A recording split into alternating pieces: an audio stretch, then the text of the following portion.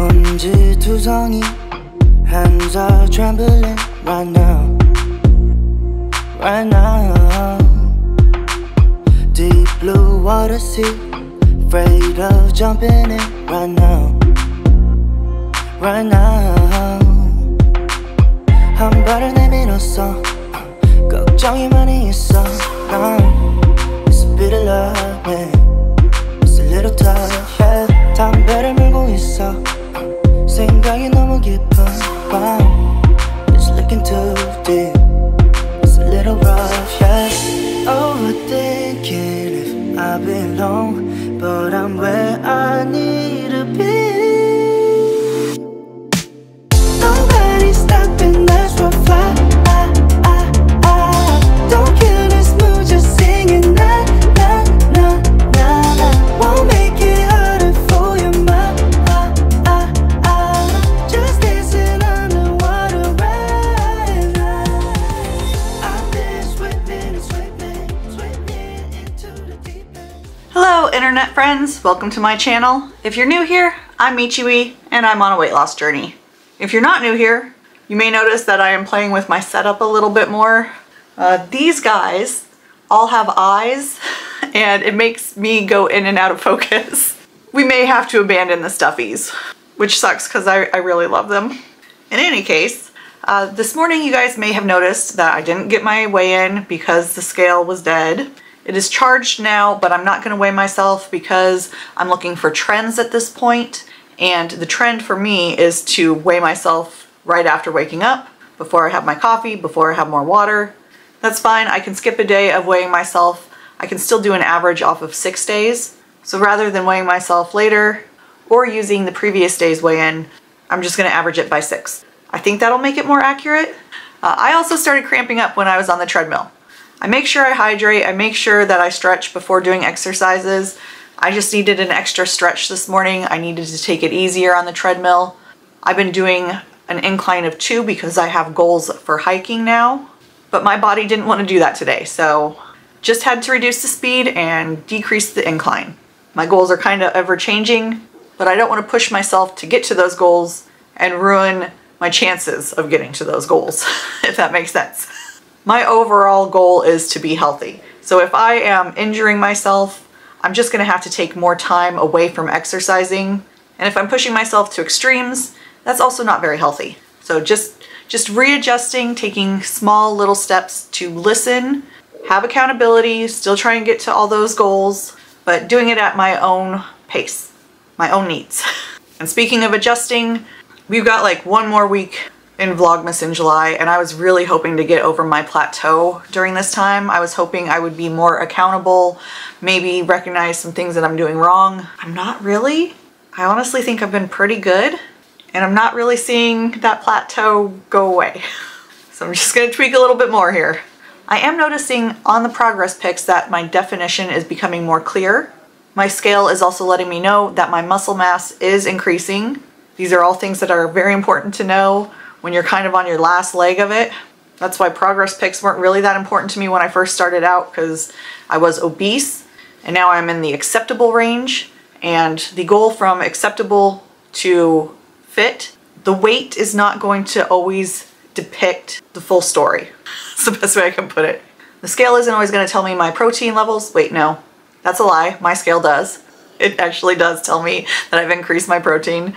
But I was going to say like tracking my macros as far as that is what will tell me that I increased my protein. Progress pics will show me more definition. The scale will not.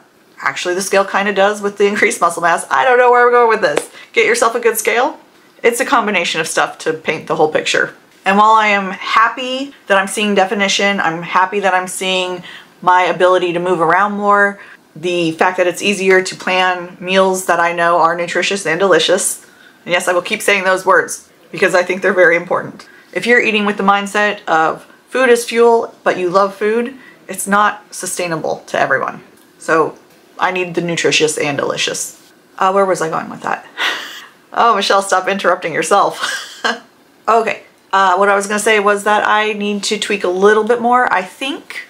So I attempted to do a only chicken for a week diet. Don't do it, it's horrible, never do that.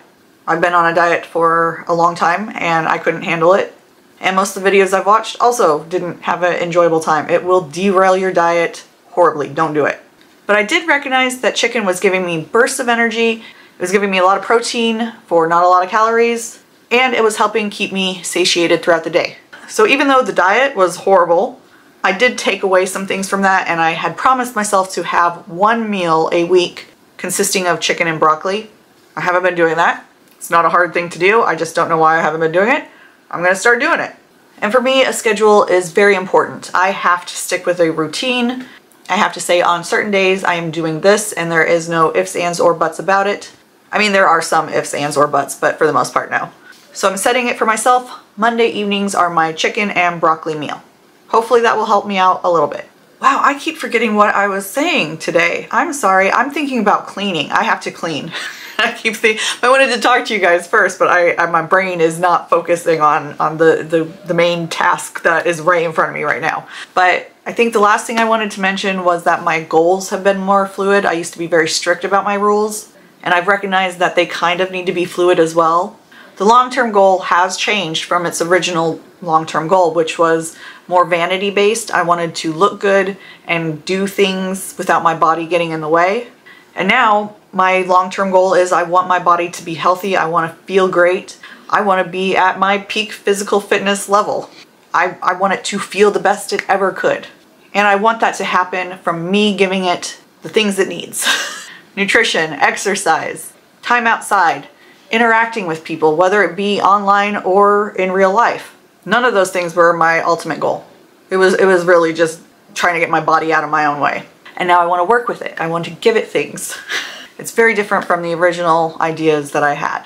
And then for my short-term goals, those have also very much changed. I put myself at 125 being my ultimate end goal. Maybe that's not going to be it. Maybe I'll get so muscular that 150 will be it. I doubt it. I highly doubt it. But I have changed it because I recognize that body fat percentage is what I want to reduce. The actual overall weight is not the main concern. I also learned that I like hiking and a majority of outdoor activities when I thought it was just kayaking. I kind of like them all, which is surprising to me. So hiking is now on the list. I'm increasing that incline so I can climb a mountain. Ooh, that reminds me, another reason why I kind of am feeling a little bit of pressure to get that goal going is because we have put down the deposit for our Scottish boat trip thing next year. It is in the books. The time is set. The reservations have been made. The deposit is non-refundable. And I'll put a link in the description box below if you want to see what the trip is going to be looking like for us.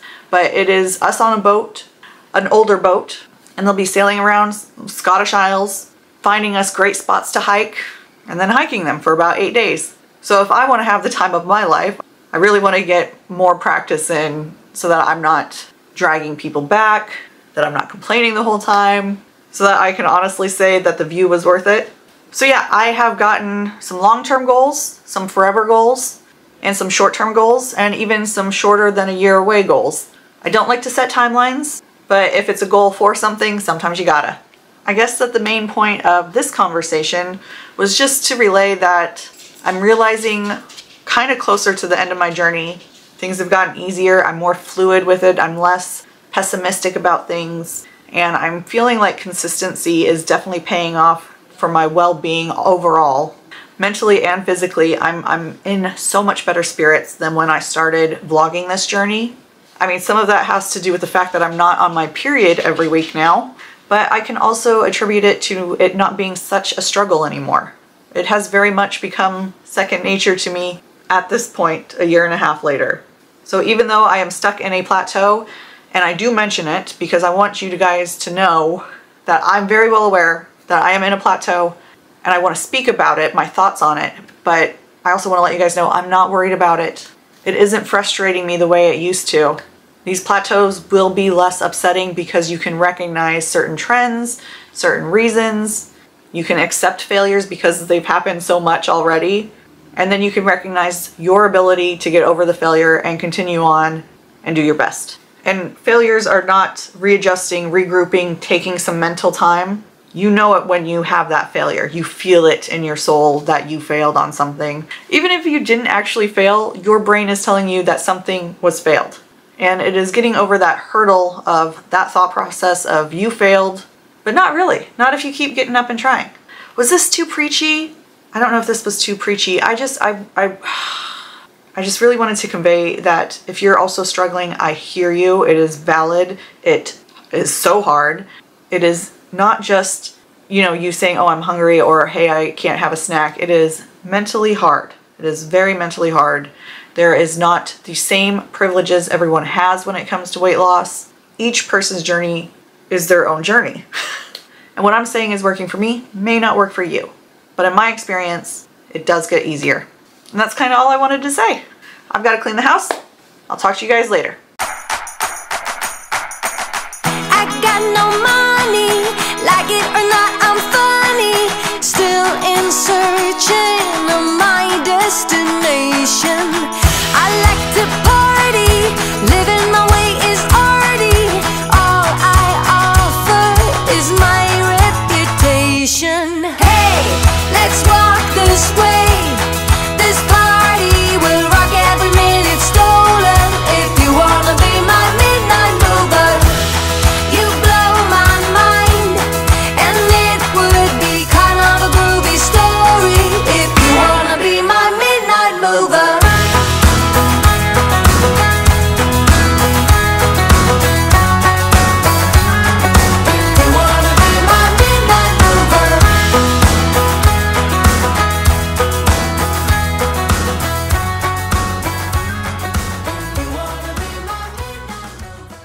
I had to change into a sweater because it's cold in the middle of July. Well, I say that, but it's like 68, which is cold in July. I've got some chicken and broccoli on the oven. I'm gonna guess it's probably around 200 calories. I forgot to cook the broccoli and the chicken in separate containers, so I'm just gonna weigh it all and kind of maybe take back a few grams, but I'm gonna guess it's around 200 calories. I did add some teriyaki sauce. Also had an apple with some peanut butter because I didn't feel like I could hold off later until dinner. I love that snack.